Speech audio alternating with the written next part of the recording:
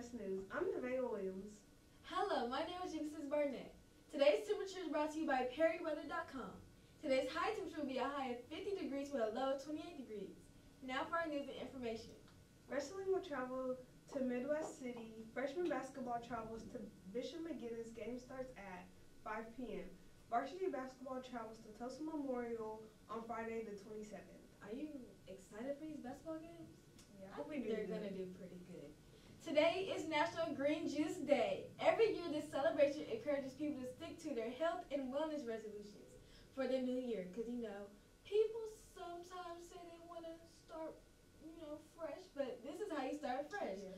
By drinking green juice. How to observe National Green Juice Day? Grab a cold bottle of pressed green juice for a simple way to get more nutrients from green vegetables in your daily diet. Start off your morning by making your own green juice at home. Use any leafy greens you have on hand, although spinach is the best for beginners because it does not have such a strong flavor. Have you ever had green juice? No, I never had green juice, but I would like to try it though. For real? Yeah, would you try it? I would try it. I don't think I would like it. Yeah, I would try it. I just think just to try it. Yeah. You only live once. On January 26, 1788, Captain Arthur Phillip guided a fleet of 11 British ships to the colony of New South Wales. After overcoming a period of hardship, the fleet and colony began to celebrate the anniversary of the date with a great fanfare and eventually became Australia Day. Today's information.